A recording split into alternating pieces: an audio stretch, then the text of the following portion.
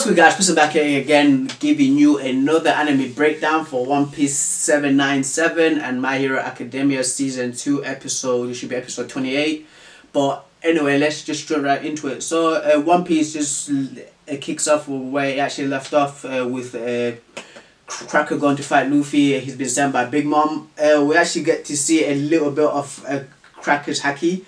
It's very strong. He's able to actually take out the life of those little they actually call the homies, like those little flowers and trees around him. He actually uses I think it's whole Shoku haki. I think it is that, and those trees, like those trees, plants and cakes like surrounding him, I think they died in fear because of Cracker, and you can tell how strong he is because of his haki as well, and to what level he is, to how strong he is, and to how big his level is as well. So it's interesting to see that.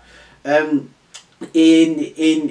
this episode, there was a few things that were revealed. It wasn't like that. It wasn't like that deep in depth. It was just like a little episode just explaining like a Pound who is Big Mom's ex-husband, and he's explaining that he's actually got two daughters. One of them is Chiffon. I think she's a woman that's married to Beige Capone, and the other one is Lola. You guys will remember Lola from the Thriller-Bark arc, and she's the one that ends up giving Nami a Vivre card. And it's actually Big Mom's Vivre card as well. So like, so when Oda, so this is what I like about Oda as well. Like he actually like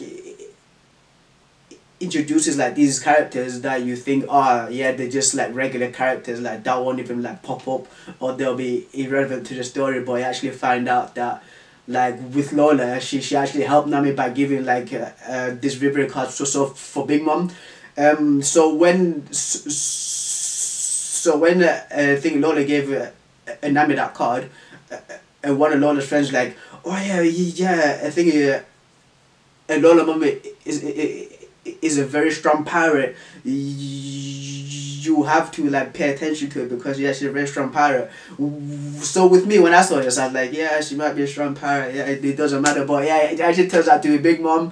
And so when these homies were trying to attack Nami, they couldn't attack her because she has Big Mom Vivre card, and they couldn't attack her because she has Big Mom's soul. And I think I think her soul is got linked into with her devil fruit as well, like controlling those souls around, controlling those homies to not attack Nami. So yeah, it's just one of those things as well. But yeah, this episode basically is just we again a look at Cracker's haki and how strong he is. We also get a little bit of a backstory behind Pound and Big Mom's relationship and the two daughters, and we also see that some previous characters getting a mention in this arc, which is really good because in One Piece you have to pay attention to almost every character and to what every character does or even say, because it's going to pay off in the long run and in future arcs. So yeah guys, so anyway, moving on to My Hero Academia. So it just picks off with Izuku trying to do, he's trying to learn his all for one power and try to use instead of 5% in one part of his body, that put 5% in his entire body, and he's actually training with Gran Torino, and you can tell the skill difference between Gran Torino and Izuku is just not comparable because Gran Torino has a lot of experience while Izuku is just getting started off as a hero. Plus we see that the kids from the UA Academy, they are still doing their placements. We see Bakugo is with the gym face guy. I don't know why he even went there. I think that Bakugo should have just joined Kirishima with that metal eating guy in that internship as well, because I think that would have been more of his style, rather than just getting a haircut and just making himself look stupid. And Tenya, he's also finding some breakthroughs in tracking down Stain, the guy who actually injured his brother, who actually paralyzed his brother from the waist down. So yeah, he's actually found some breakthroughs in Hustle City. Plus, there's a little bit of a dynamic with this, because the Tenya's trying to get revenge for what happened to his brother with Stain. So when the guy who's Tenya's supervisor, the guy who's doing the placement with Tenya, he said what Kakashi said to Sasuke at the beginning of Naruto. He was like, "Oh, do not go in for revenge.